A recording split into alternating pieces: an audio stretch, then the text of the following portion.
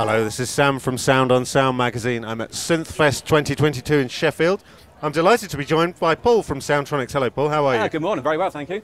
Yes. Excellent. So, Soundtronics is a new name to me, and this is a new thing to me. Tell us a little bit about what you're doing here. Well, Soundtronics started off about 6-7 years ago, and it specialised in just doing kits from music from outer space and new synth. Now for the DIYers, but when we come to this show, twice now we've been before, a lot of people are saying we want it ready assembled. We're not, we've got customers who are very loyal, who love to get soldering on out and build their own modular synths. Others just want to get on and play music. So we decided time has come to actually make a ready-made assembled synthesizer. So about 2.5 years ago, we developed the M² synth, and that's taken 2 years in development. We launched it in Kickstarter in December last year, and that was successfully funded. And we shipped out the first batch of those, well, all the ones from the Kickstarter campaign, by about April, May time this year. Amazing. And the first thing that strikes me about it is it's not Eurorack. This is always one of those sensitive subtopics to discuss, isn't it? We already have a certain amount of, let's say, backlash from the 5U community, because we set out to try and make 5U more affordable. The bridge the gap between Eurorack, which is very cost-effective, small, portable, up to the very large 5U modulars, which are very big and cumbersome, quite hard to move around. We thought, is there a happy medium between the two? So we developed this system where it's far shallower than the usual traditional 5U synths, and it is also the way what we call pods. You can assemble your modules into a pod and clip the pods together. So it takes just 2 small screws at the back, about thumb screws. You can take a pod away, put it into your flight case, off you go to your modular meet, whatever you're going to do. And the other part of the backlash was we didn't go with the MU format, which is perhaps the most dominant format in the 5U size currently around. Because I'll be quite frank with you, technically it is not as good as the MOTM. Because we set out first of all to make it compact. MU inherently is wider than MOTM format, so we can get more modules per pod. It also worked on 12 volts rather than 50 volts, so it's caused a certain amount of backlash. So, okay, we can accept that. So, we're not just going to ignore it though, of course. So we actually have, on the system here, we now start developing an MU format as well. This is still going to be our preferred option because it's most cost effective, panels are cheaper to make, and you get more per pod. But for those who've got an existing MU format synths who want just the modules, then we'll make all the modules available in MU formats.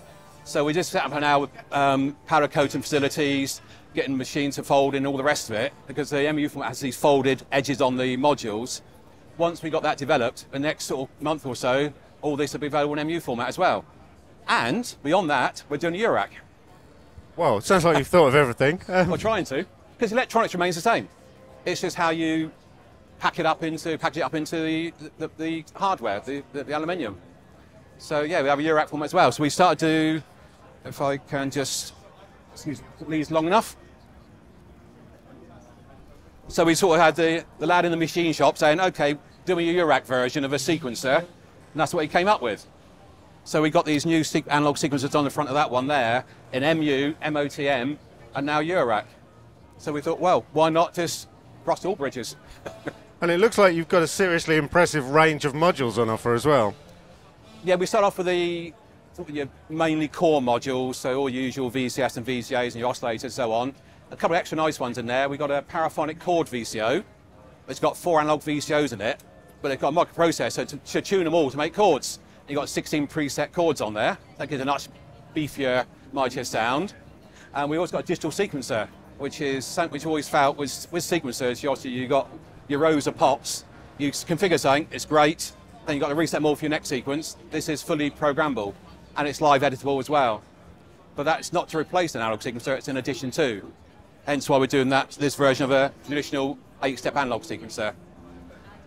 And as well as selling individual modules, of course, you're selling just sort of entire systems, and you've got a whole range, I understand. Yeah, we start off with the starter pod, is the System 10, and that has all the main elements you have of a 2 oscillator analog synth. Then from that you can go up to a System 20, which is this one here. We start bringing the paraphonic chord VCO, we bring in a state variable filter, you bring in some more things now to give you much more tonal qualities over what your sound you're producing. Then you go right up to the one on the end there is the System 80. So 8 pods, some like 66 modules in it, and that's a beast. So for those of us who might be looking at the sort of System 10, what sort of price are we looking at?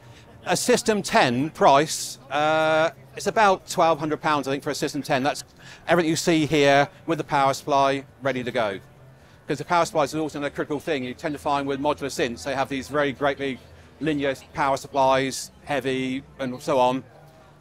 I understand the reasons why, and why sometimes switch mode power supplies are not perhaps favoured because of switching noise. We spent months developing our own power supply. It's like a laptop power supply externally. Then behind here is a linear power supply which generates the plus minus voltages you need. So that's all included as part of it as well. And that's one power supply will feed up to 4 pods. So that's the best part of up to 40 modules. Wow, so you really are bringing kind of 5U pretty close down into the price range of Eurorack there. Oh yeah, that was the target. It's not going to be as low because physically it's a lot more panels, a lot more panel space itself is quite expensive. But yeah, as it starts to come down, it's certainly bridging that gap, which we set to do. So certainly a lot of the people who've bought them so far are just starting out. In which case, that's great because they're not preoccupied with other formats and have to maintain compatibility. They start off with a format that they can actually now expand on, and it's very cost effective for them. Oh, sounds brilliant. Well, I can't wait to get my hands on one. Have a great show. Thanks, Paul. Thank you very much. Thank you for the time.